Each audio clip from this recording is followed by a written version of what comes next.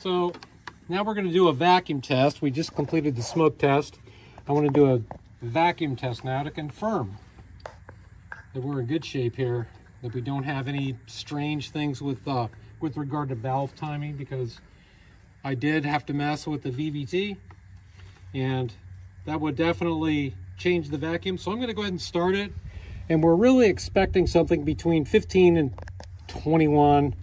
Usually this engine has about 200,000 miles. Usually we're going to be down around 17, but we'll see.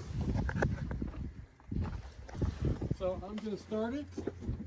Kendall, just watch the vacuum gauge.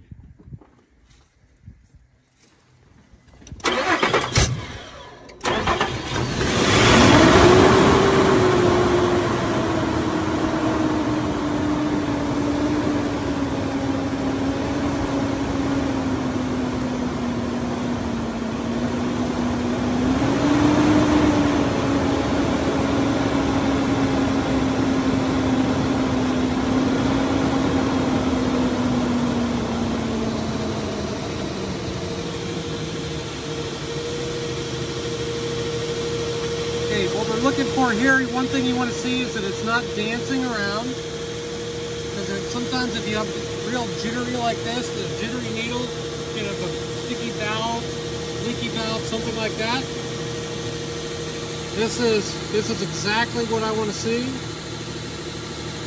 Now we're going to watch it. I'm going to go ahead and rev it up, and we'll see. And what we want to see is that it maintains what it has, or maybe goes up a little bit.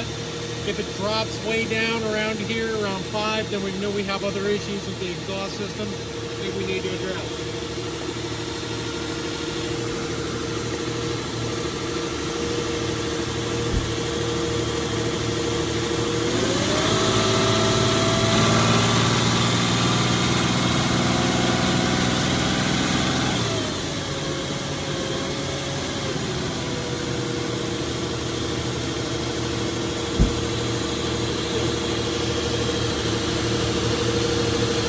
Went up?